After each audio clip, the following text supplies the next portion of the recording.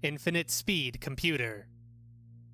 Item Number SCP-155. Object Class Safe. Special Containment Procedures. SCP-155 is contained in a heat-treated and radiation-shielded containment chamber at Site Blank.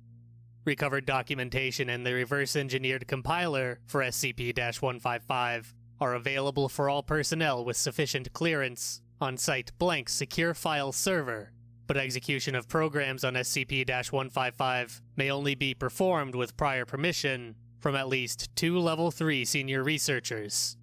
Please see Document 155-XX-1 for radiation and thermal safety procedures for the safe operation of SCP-155.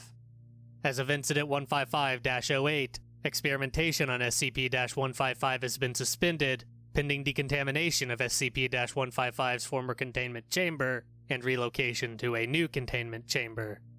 All tasks intended for execution on SCP-155 must now be triple-checked to prevent the possibility of non-halting execution. Description: SCP-155 is a complex electronic construct consisting of a highly modified Cray CS6400 supercomputer, a dedicated radioisotope thermoelectric generator, and a device that is yet to be fully reverse-engineered. SCP-155 was recovered from the basement of Prometheus Lab's primary research laboratory by elements of Mobile Task Force MU-4, debuggers, following the destruction of the facility and subsequent Foundation intervention. When a program and accompanying data is loaded into SCP-155 and executed, SCP-155 generates a spherical temporal distortion field with a radius of approximately 5 meters. Within this sphere of influence, the passage of time is rapidly accelerated, resulting in a hyperbolic increase in the effective processing power of SCP-155. Execution begins slowly, as the processing hardware of SCP-155 is dated, but its effective processing power approaches infinity after approximately 8 minutes and 14 seconds of execution. From fragments of documentation recovered from Prometheus Labs, SCP-155 was used to perform massive calculation jobs that would have taken months, if not years, of processing time with conventional computing devices.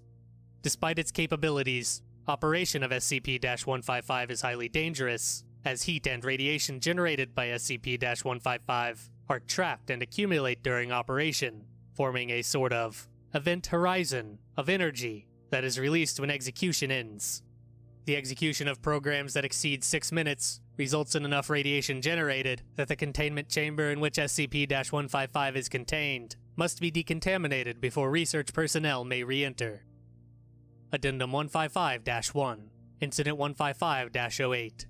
On Blank, Dr. Blank entered a flawed program into SCP-155 that resulted in non-halting execution, an infinite loop. After attending researchers and technicians realized the error, an emergency shutdown of SCP-155 was initiated, but it could not be fully stopped until execution had exceeded 8 minutes and 3 seconds.